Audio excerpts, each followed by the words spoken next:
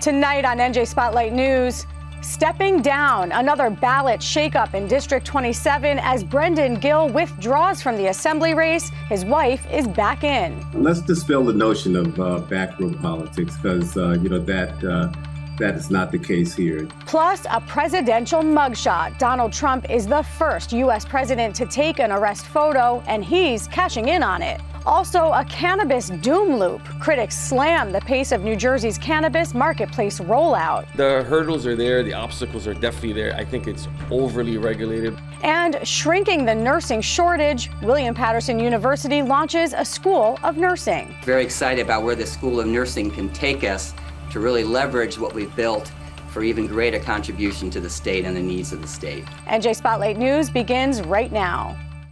Funding for NJ Spotlight News provided by the members of the New Jersey Education Association, making public schools great for every child. RWJ Barnabas Health, let's be healthy together. And Orsted, committed to the creation of a new long-term, sustainable, clean energy future for New Jersey.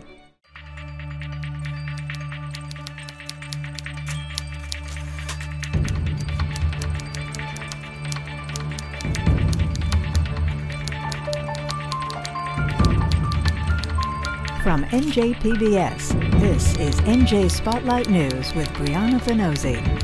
Hello and thanks for joining us tonight. I'm Joanna Gagis, in for Brianna Venozzi. Voters in District 27 have been scratching their heads at the ballot swap-outs that have been happening in the last few weeks. First, longtime Senator and former Governor Dick Cody announced he'd step down after defeating Senator Nia Gill in a primary face-off. Then, Assembly candidate Alexan Callazos Gill, who won the primary in June, announced she was stepping away and would be replaced by her husband, Essex County Commissioner Brendan Gill, only to then announce last night she's back in, he's out. I'm joined right now by Leroy Jones, chair of the Democratic State Committee, to help us understand this back and forth ballot shuffle. Chairman Jones, great to have you with us tonight. You know, what first looked like backroom politics really overriding the will of the people, have to ask, now feels like a power grab between a husband and wife. What in the world is going on in District 27? So let's dispel the notion of backroom politics, because that is not the case here. This was a very transparent and open process. It's a process that was governed by statute, and it was followed by the letter of the law to the statute. Okay, I'm going to push back on that because voters in District 27 voted in the primary for Senator Dick Cody. After he won that primary, ousting Nia Gill, he then stepped away. It essentially all but hands the nomination over to Assemblyman John McKeon. Does that? That's not quite accurate. So what drove Senator Cody, to take himself out of the election cycle? That's between, Senator Cody and his family. But the reality of it was just that. And by statute. Timing of that, Chairman, to happen after the primary. Was this an effort to oust Nia Gill, including the redistricting of the map that pitted them against each other? And now he stepped down right after the primary. It does assure that Assemblyman John McKeon will likely have that seat. So redistricting was settled last year. The election in the primary between Senator Cody and Senator Gill took place in June of this year. Senator Cody won that election. We fast forward to August, and Senator Cody, decided, and that's a question for Senator Cody, to take himself out of the election process. That created a vacancy. That vacancy led the county committee in the 27th legislative district, which is comprised of Essex County and Passaic County, to convene the members of the county committee as prescribed by statute. That was done. Senator McKeon was nominated. It was unanimous. And that concluded that process. Certainly not what voters went to the polls voting for, but let's talk about the Gill situation. We have Brendan Gill stepping in after voters, after his wife won the primary. He says he's going to now run for the seat. Just a few days later, she says, hold on, I'm back in. I couldn't see any reason why I would step down. What is happening with the Gills? That is, a question that, is between, Mr. and Mrs. Gill. It was a very transparent process. And, today we have a complete slate that's ready to go to do battle in the general election of 2023. Chairman, there's a lot of criticism that it is the county leaders who end up deciding so much of what happens in the political sphere from the party line down here in New Jersey. And Democrats have consistently said that they are for increasing voters' rights. Does this process that just played out reflect that effort? Is this how elections should go in New Jersey? I've stated, on numerous occasions, the statute is what we are governed by. If you were there, you would have saw, the transparency of that. You would have saw how democracy works, and you would have saw how vacancies are filled. All right, Leroy Jones, chair of the Democratic State Committee here in New Jersey. Thank you. Thank you for having me. If a picture is worth 1,000 words, well, this picture depicts the political moment of our lifetime. Former President Donald Trump's mugshot, taken last night when he was placed under arrest in Fulton County Jail in Georgia. The first time a United States president has ever had a mugshot taken. Donald Trump is already using it to raise significant money for his campaign. The photo splashed all over T-shirts, mugs, and other items being sold on his website. It's a stark depiction of the legal battle that's about to dominate America's awareness as the 2024 presidential election kicks into high gear. Last night, former President Trump was also given an inmate number and agreed to a $200,000 bond. He only had to pay 10% of that. Superior Court Judge Scott McAfee ruled this week that the case will begin on October 23rd of this year for the first co-defendant, Ken Chesebro. But Trump's legal team has requested that his case be severed from the 18 other co-defendants. Fentanyl has led to a spike in overdose deaths, often because the user has no idea the drug they're taking is contaminated. A fatal amount of fentanyl can be the size of a pencil tip. So tackling the fentanyl crisis has led to some out-of-the-box thinking. One idea, providing test kits so drug users can see whether the drugs they're using are contaminated by fentanyl. Test strips are illegal in some states, but U.S. Senator Cory Booker and Congressman Josh Gottheimer are supporting legislation that would fund the kits to get them into the hands of those most at risk of a fentanyl overdose. When more than 109,000 Americans died last year from an opioid epidemic, folks here are not surrendering to that darkness, but saying we can show a different way. COVID's no longer dominating the news cycle, but there is a new strain that's dominating the new cases reported this summer called EG5 or Eris. The strain is more transmissible than the last variant of the Omicron strain. Healthcare writer Lilo Stainton is here to lay out the latest in the COVID evolution. Lilo, great to talk with you. It has been a while since we checked in on the COVID numbers. Tell us what's going on out there in the world. Right. So no need to panic, but the numbers are definitely going up. We've heard about this for a while. We've seen numbers like 20% increase in hospitalizations nationwide in the last week. In New Jersey, over the last sort of 6 weeks, hospitalizations have essentially doubled.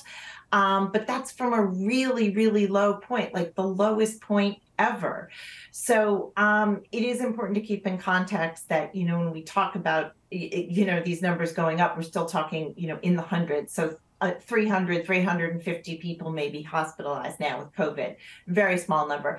And the point is, even as infection numbers are going up even more, people point out that's not a real number because, we're not capturing the home tests.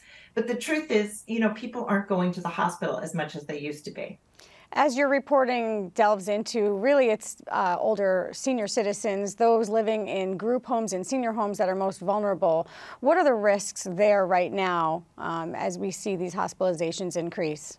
Yeah, I mean, those risks continue. And that's where a lot of people are focused on their, with their concern. where everybody is encouraging that group to be sort of the first to get vaccinated, right? We have this new vaccine coming out in September, mid to late September.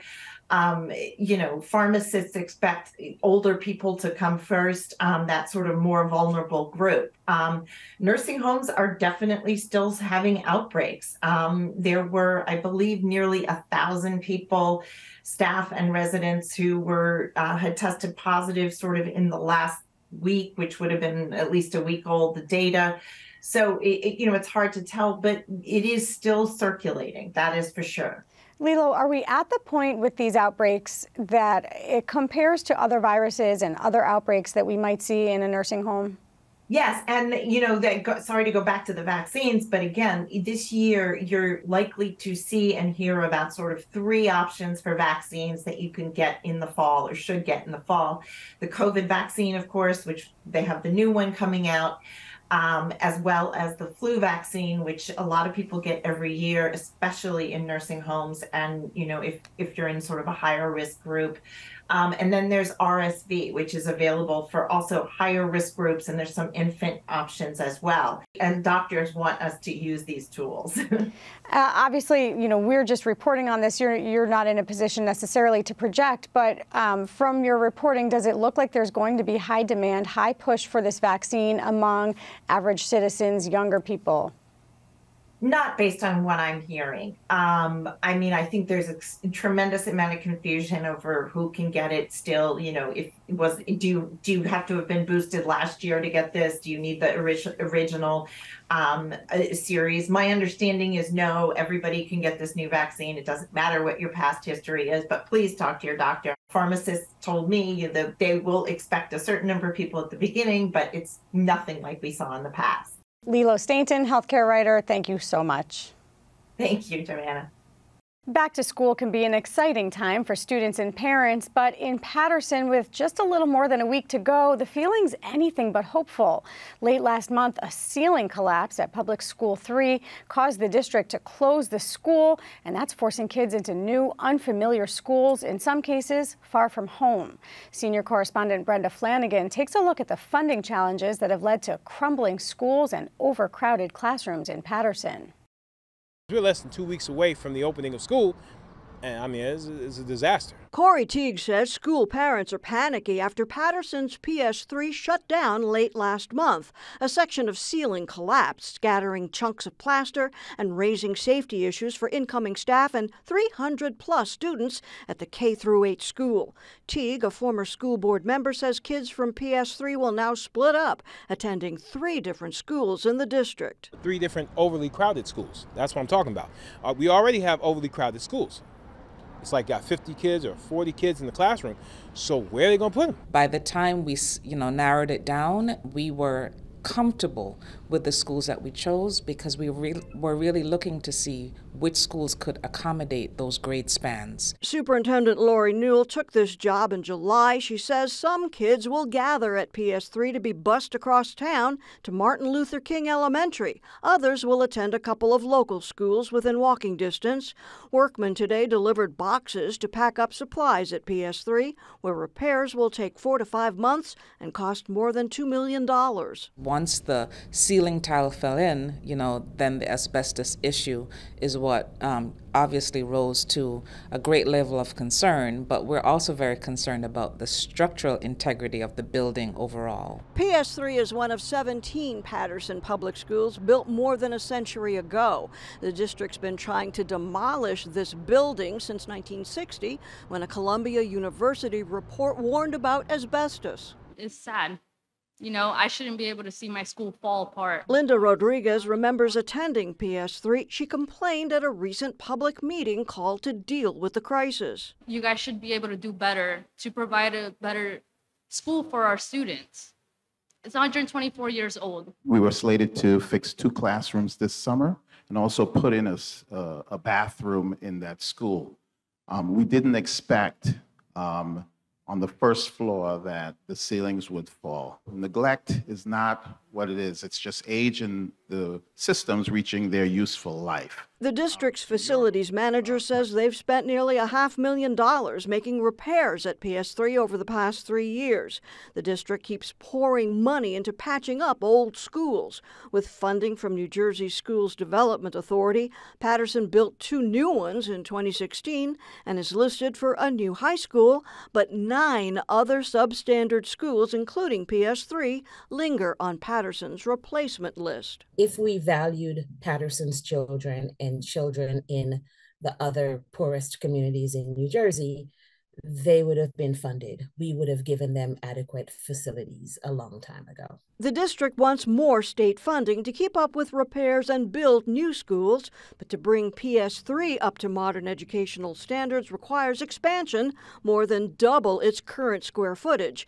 The Main Street lot's too small. We really have to sit down and make a lot of really hard decisions about what we're going to do with School 3. The public will gather again for another hearing on the issue scheduled for August 29th at PS2. In Paterson, I'm Brenda Flanagan, NJ Spotlight News. Legalizing cannabis was supposed to boost state revenue while also righting the wrongs of the war on drugs, but more than a year into its launch, advocates call the rollout a doom loop, blaming licensing delays and mismanagement by the Cannabis Regulatory Commission. Ted Goldberg spoke to the group behind the new report about why they're worried for New Jersey's marijuana industry. This is actually a medication that can be given and no harm, no overdosing, no death from marijuana. So I think it was a natural fit to go to a better medication. Better medication persuaded Ramez Maximus to stop working in pharmacies and open up Urban, Newark's first dispensary selling recreational cannabis. It took about 3.5 years to go from submitting an application to getting a license to sell medical, and then another 4 months until he could sell recreational. We could open a pharmacy in 3 to 6 months, but a cannabis business takes 3 to 4 years to get open. The hurdles are there, the obstacles are definitely there. I think it's overly regulated, but I understand that this is a brand new market and, everybody wants to make sure that we do it the right way, and I support that, but I think it's definitely too hard. Urban has been selling recreational cannabis for a week now, and while Maximus says business has been solid, it cost $100,000 to add on recreational. It's all of our life savings, it's loans, lines of credits on our properties. It was a lot of money, but we try to stay self-funded so we can keep the decision-making in-house. Those entrepreneurs have spent anywhere between $1 million to $3 million for dispensaries, and anywhere from $3 to $40 million for cultivations.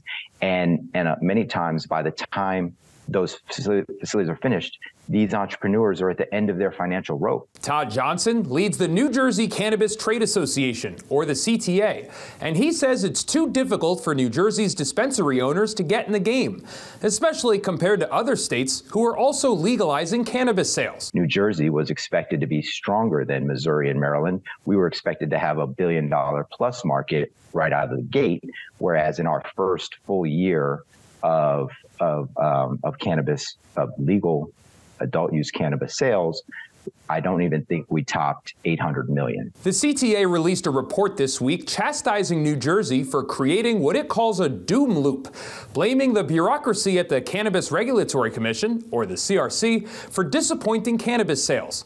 This year, New Jersey is projected to earn $38 million in cannabis taxes, slightly less than Montana, with a population of around 1 million people, and much less than Oregon, which has less than half of New Jersey's population.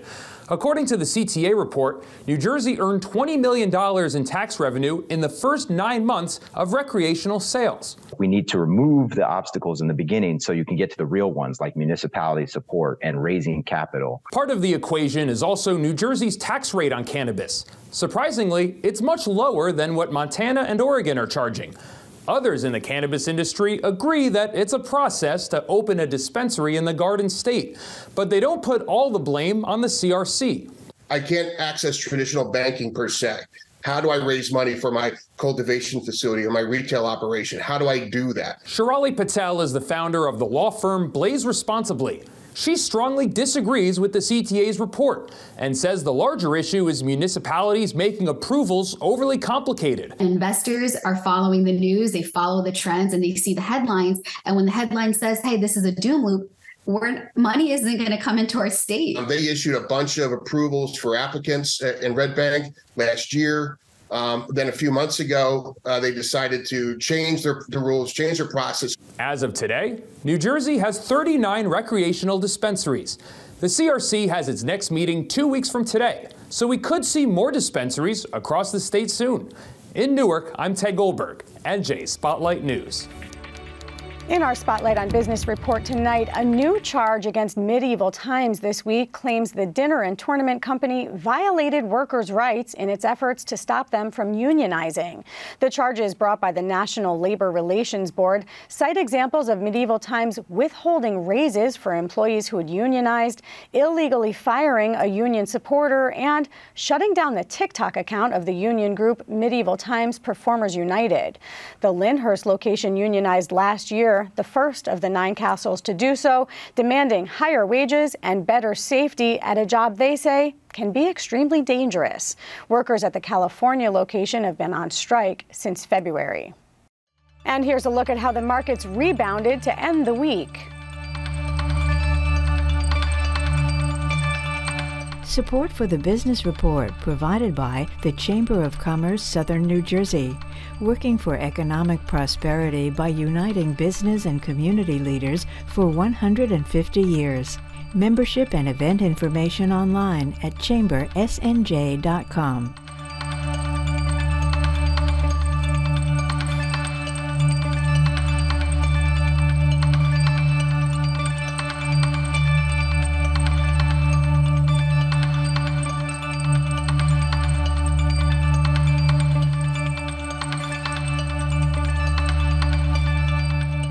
New Jersey's nursing shortage has led to understaffing in hospitals, even contributing to an ongoing nurses' strike. It's nothing new. Nurse numbers have been on the decline for years, made worse by COVID.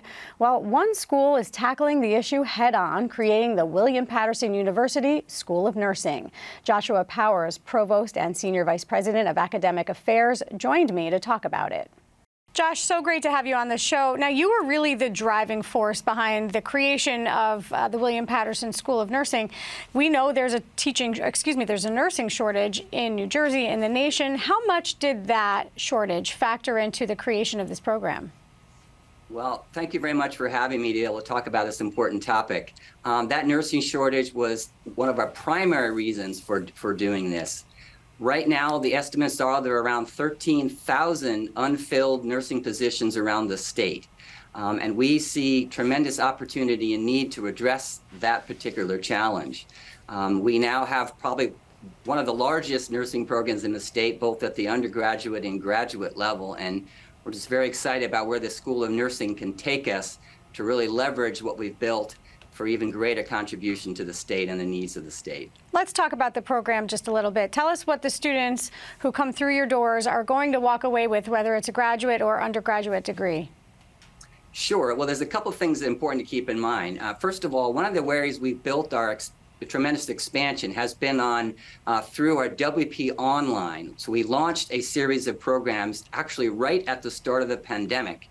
And those have grown extraordinarily because they meet the needs of working professionals. So that particular component, which is also an affordable way to pursue a nursing education, has just been an extraordinarily game changer for us. And the School of Nursing and the partnerships we've developed around it are going to be able to allow us to leverage that some more, particularly in perhaps some of the allied health professions. Yeah, it's interesting because you could have made this just a nursing major, a nursing degree, but instead you dedicated a school to it and you leaned on insight and expertise from some of New Jersey's hospital systems. Just talk about that process and what you gained from those conversations to better prepare these young professionals. Sure. Well, as anybody in the nursing area recognizes, the partnerships with area health providers is critical, in part because of the need for clinical sites where students can go have an opportunity to learn in the hospital and all the things that go along with that. So we have very strong relationships, for example, right here in Wayne with St. Joseph's Hospital System. It's been an incredible partner with us. Atlantic Health System's been another partner with us. They have a huge need for nurses And we have a need to engage them for around some teaching opportunities in our curriculum to be able to allow that to expand. And the School of Nursing and the framework of that with our new leader will allow us to do that. And just very quickly, do you anticipate that this program is going to help solve or at least majorly reduce the nursing shortage that we see? I'm not under the illusion it will solve the nursing shortage, but William Paterson is, I think we found the key things that make that possible. Yeah. Our biggest need is faculty. There's a faculty problem. We don't have enough faculty to deliver our programs. But if we partner with the health systems and allow nurses to be on our faculty, which is something we've worked very actively to do, and our School of Nursing will help us do even more, that's a key way to get the capacity to be able to do some of that. That's all the time we have. But Josh Powers from William Paterson University, thank you so much. You're totally welcome. I appreciate it. That's going to do it for us tonight, but don't forget to download the NJ Spotlight News podcast so you can listen to us anytime. I'm Joanna Gagis. For all of us here at NJ Spotlight News, thanks for being with us. Have a great weekend, and we'll see you back here on Monday.